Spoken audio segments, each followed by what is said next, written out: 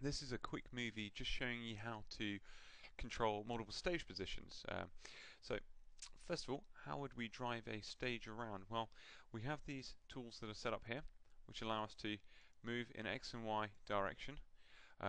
You can actually predefine in software how much you want that to move, and we can show you that in another movie. We also have the focus movement here.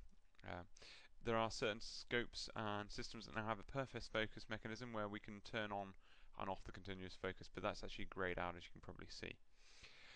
Um, Actually, with the stage itself, if I just go to multiple stage positions and come in here and click stage, here I can actually select a number of positions. So let's do that. So I could pick some absolute positions, or I could use my controller to move me around, or my joystick, and say I'm in focus and that's the position I want to add. And then we can move around to a different position, and that's the position I want to add. Okay, so now I've got two positions. Now if I wanted to navigate between the two, I can say move to position, and now I'm pretty straight away with that. So if I now do any form of experiment, so say I do a time lapse, let's put a time lapse in, let's do time lapse every 10 seconds, and we'll do 5 time points. Okay, so 5, not 105. Right, so now I've got 10 positions going around.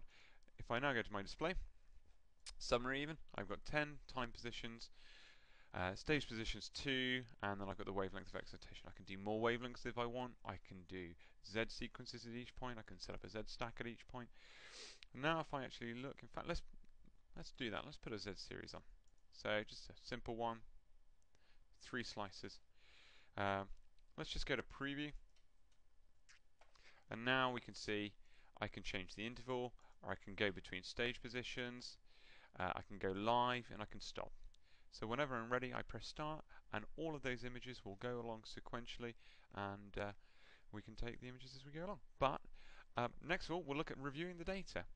Thanks very much. For more information on using a stage, please contact Photometrics UK or your local Metamorph dealer. Thank you.